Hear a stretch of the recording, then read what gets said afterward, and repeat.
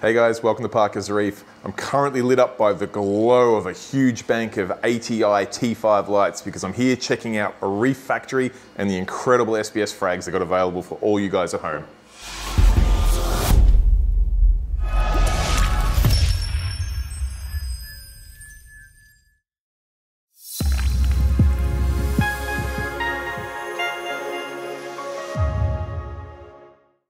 All right, thanks for joining me on another episode of Parker's Reefs. Today's an interesting one. I got a message from a friend of mine, Alan, to see if I could come out and take some pictures of his SBS colonies, his LPS pieces, and his frags. And I figured if I'm going to come out this far and take some pictures, I may as well bring the video camera along as well and get some footage for you guys at home, because I think whilst pictures are great, and you can see some of them on screen now, they turn out absolutely beautiful. Nothing tells a story like a bit of a video. So let's dive in and check out the system at Reef Factory.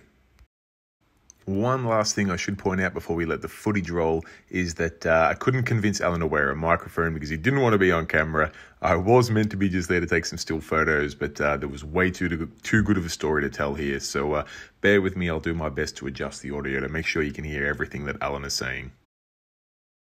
So you favour wild colonies because, I mean, we've got access to such incredible wild colonies here in Australia. They often don't get the time of day that they deserve.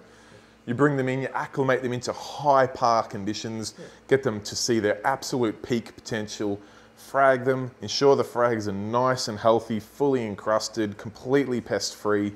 Then they go up on the Reef Factory website. Yeah, of course. Beautiful, beautiful. And also they get used to aquarium condition instead of like in the ocean.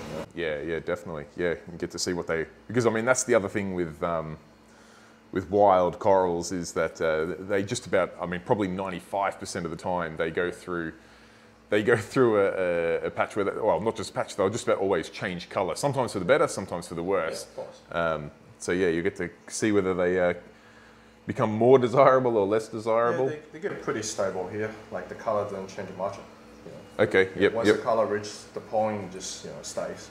It stays there, beautiful. Tell us about some of your favourite pieces in the system. It's probably the yellow tenuous here. That piece is really, really nice. Yeah, beautiful yellow tenuous.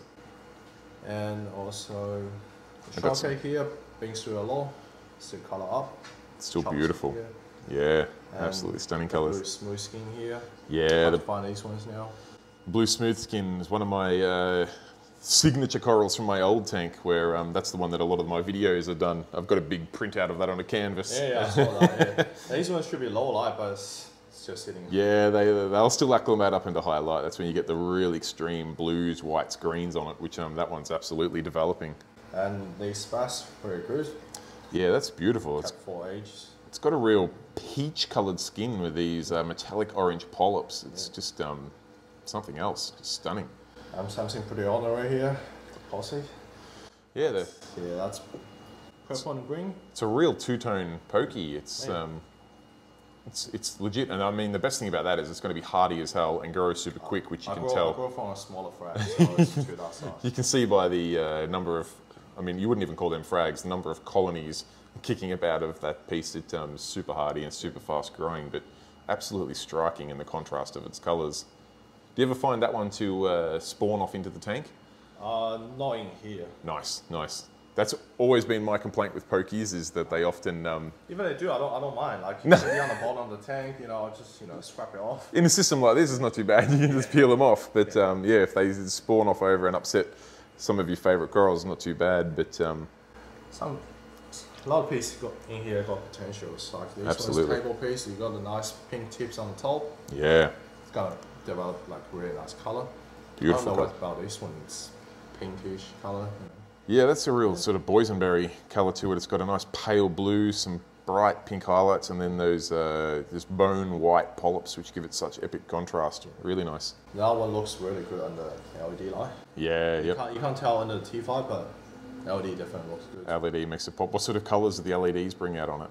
It's more like a very pink colour. Okay. Yeah. We totally should have had you wearing a mic. Not good at this. You're doing great. Fireworks here.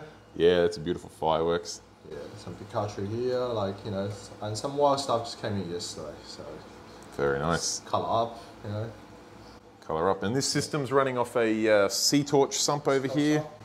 One of Uni here, very nice. Yeah, nice. Joey out at Uni Hill. Beautiful PVC, high quality sump.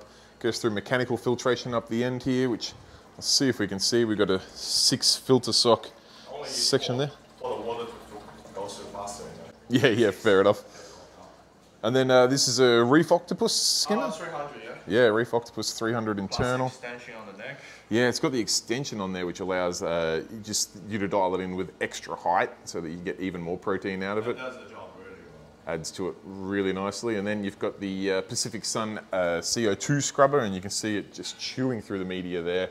That media went in 5 days ago, and you can see it's already starting to color change, and that's because we are in a garage here, so airflow's not not the best. So we've got to run the CO2 scrubber media there just to keep that keep the incoming air as CO2 free to make sure that the pH stays high. And Alan was telling me that whilst it's burning through media really quickly, it makes a huge difference. And some of these tips cut on things like this spath here have grown back in a few days, and he puts that primarily down to the really nice pH, which just helps these corals heal over and grow back really quickly. Do you know what sort of pH level the system is at? Probably around 8.4. Yeah, 8.4. It used to be 7.9 because the air. Right. Yeah. Wow. Yeah. Huge So difference. from 7.9 to 8.4, and might be burning through the media, but wow, it's. The media is going to cost me a lot. This is another one of those expenses, but I mean, it's worth it if you can get your corals to heal back over and grow back that quickly. But yeah, tell us about these scollies at the end here. You've got some cracking pieces I like there. challenging coral. Like scollies, very hard to keep, like keeping in good shape.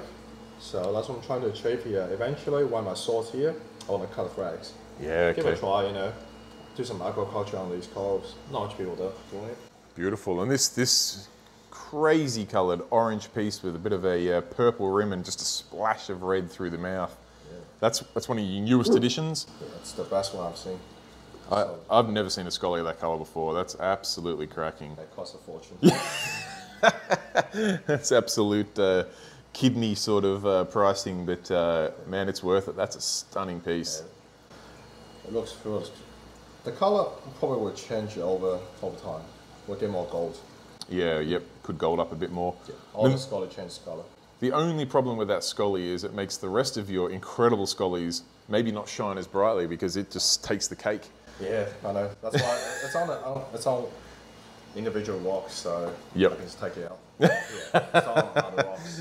I'm only stirring. I mean, the collection of these absolutely showpiece scollies makes this rock what it is. But wow, what a collection! They're very nice corals. I like it. You've got a pretty good assortment there in that there's not really two that are that alike. They're all got their own little unique differences. Always trying to get different ones, different patterns. Absolutely. Yeah, well, I don't think you're going to double up on that orange one anytime soon. That that seems pretty unique. I only have one kidney, buddy. That's it. Only one you can spare anyway. One I can spare. Sensational. But people can keep an eye on the Facebook page. So yeah, I'll start updating more. Yep. It's a pretty new page. It's only pretty new. So. Yeah, that's all good. But I mean, if anyone's seen any coral in here in particular that they're interested in, they can always shoot you a message. Yeah, shoot me a private message. Yep. Yeah, I'll send you some photos.